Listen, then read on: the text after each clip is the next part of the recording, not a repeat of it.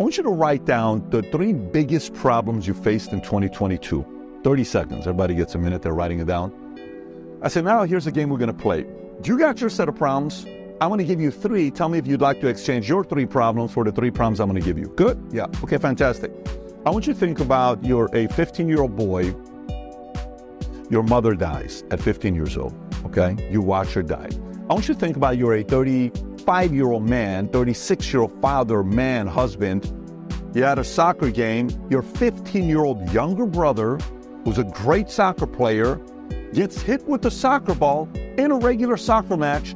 He collapses in the middle of the game, goes to the hospital, dies at 15 years old. Younger brother. Then 6 months later, your father dies from brain cancer, okay? You have your problems. I got these 3 problems for you. Would you exchange your 3 problems with these problems? Nobody raised their hands. So the reason why I give you the story is because there's a guy right there, had him stand up.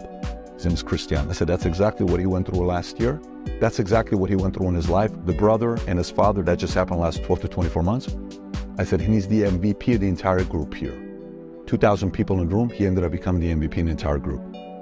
Everybody's like, silence in the room. There's nothing to say. You know why? One of the biggest signs of laziness is we have convinced ourselves our life is so hard and that is our ouch. And stories like that annoy because I guarantee you, no matter how hard you think your life, if you know how my dad was, if you know how my mom was, you don't know what my girlfriend did to me, you don't know what my husband did to me, my wife did to me, my kid, do you know who just passed, do you know who this, do you know who that?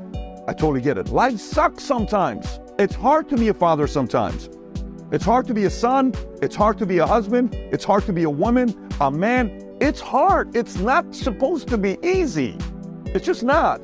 But every time clinging on that idea that your life is so much harder than somebody else's, while somebody with a harder life than you is winning and not making excuses.